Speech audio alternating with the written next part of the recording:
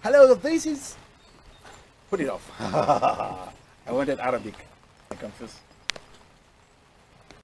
Good evening, everybody.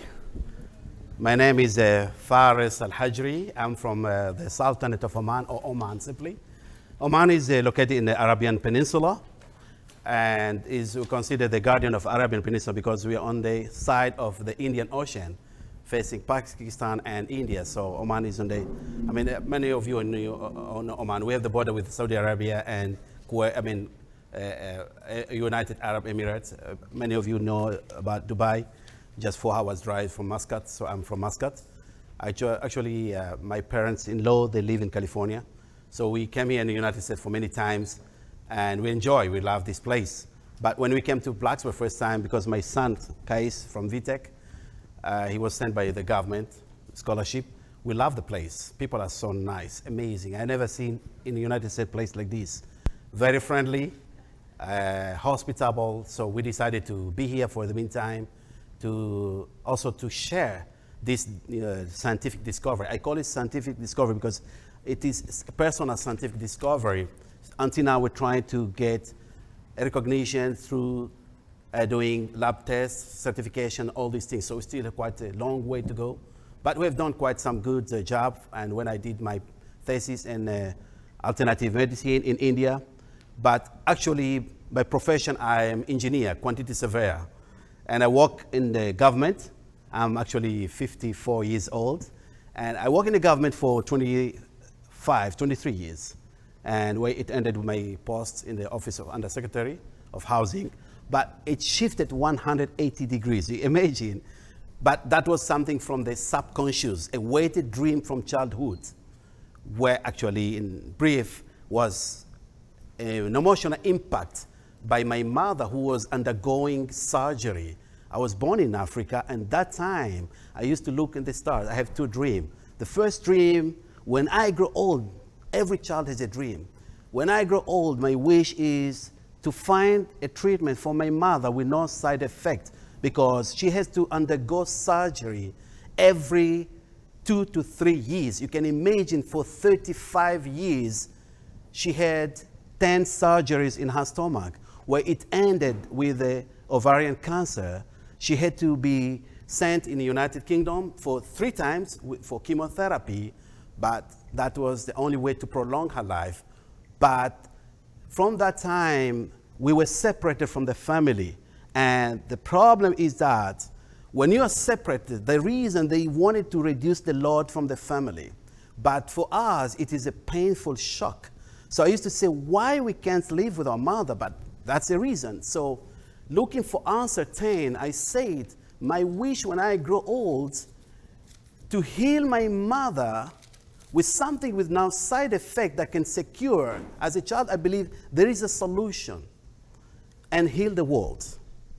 Secondly, because we have many Chinese in Africa, so I used to like the yellow skin, but I only knew in Asia 2 countries. I never knew other countries. I knew about Japan and China. So I like the big eyes. And I used to say, my wish is when I grow old to marry Japanese. And I ended up marrying a Filipina. It was Gloria from Philippines, and we are 20 years married. And from there, being a nurse, everything I believe doesn't happen by itself. We are driven by a universal divine power. We don't know what's that. We can't define that. But thank you. Yeah, frequency. Yeah, exactly. That power, it started even from the womb of our mother, how it happened. We'll explain why hot water. So when I was driving that subconscious, looking for uncertain, when my mother, she passed away, I remember that time I wanted to take a suicide to be buried with her. But I said, oh, I'm going to go to hell if I take suicide. You know, kind of confusion, all this mix up. But the problem is I had a shock, inferiority complex. I can't stand in front of people and talking. And if somebody smiled, because my teeth don't, fit together. So I say, they laugh at me. I have a real chronic inferiority complex. I can't meet people, but I turn paper to be my best friend, because papers, they don't laugh at me. And my boss is so happy. So I started to be workaholic, productive. But it's a divine power. It's a kind of a universal power that drives you to do something, because no pain, no gain. When I went into that pain, because being workaholic, my job as a quantity surveyor, doing the tender analysis report, what is this, all this. But the problem was being workaholic, my boss is so happy, being promoted year after year, but the problem, not giving my body chance to do, what it deserves. Sometimes I reach to work 23 hours, non-stop, no food, nothing intake, because my boss said, you have to finish this job by tomorrow, and you can be the one to finish. But it resulted to overload my body. Then I started to have allergy rhinitis, and I didn't know why. And I started to have that kind of phobia. I don't want to get sick. I didn't know that, but because I'm so inclined to read a lot about health, then I found one of the articles about the powder from the photocopier machine, which is beg your pardon?